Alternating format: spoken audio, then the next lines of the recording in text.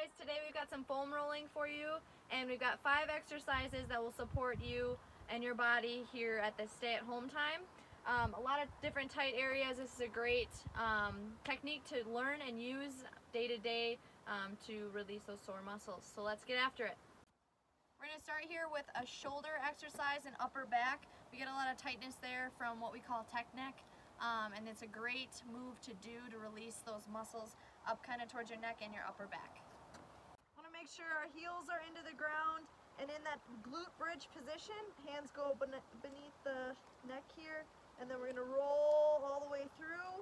If you want to move your feet forward or backward to get that full upper back position, feel free to do so. Back and forth here. If we want our elbows in, that'll target more of our middle back here and really get into our shoulder blades.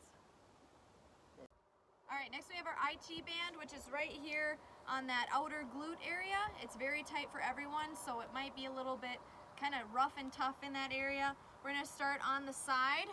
You can bend your knee and move across.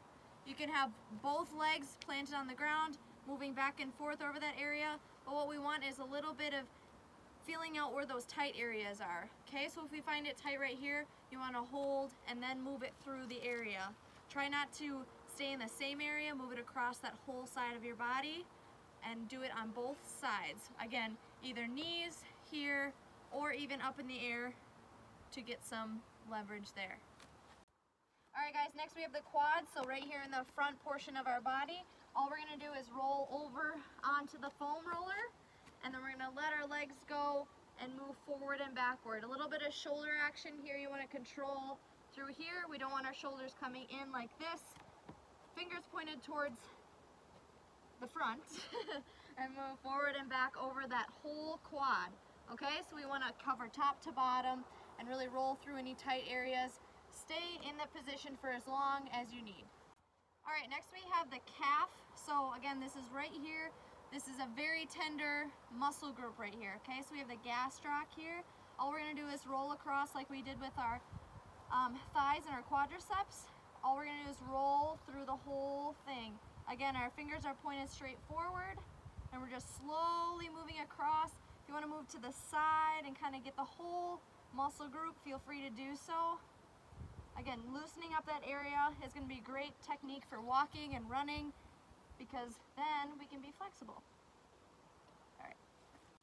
Alright, last area we have our hip flexors, and this is an area that's specifically tight for me. And all we're going to do is going to move straight to the side and to the other side. So again, like we were with our quads, we're going to come front first and really focus on this area right here, okay? So we're rolling through. If you want to focus on one side and then move to the other, that's a great technique, but just make sure to move through the whole muscle group here, okay? So again, I'm moving to the side, to the middle, and to the other side, really feeling that stretch here, all right? All right, everybody, that is all I have for you today. Again, these are 5 exercises that are great to move through. If it's not every day, just every other day, to just get some mobility in your everyday routine, especially if we're sitting a lot and not getting much exercise too. If you don't have a foam roller, this was like $10 at TJ Maxx, so you can find that any like Amazon or any of those retailers. Should be relatively inexpensive. If you want any suggestions on that, please let us know.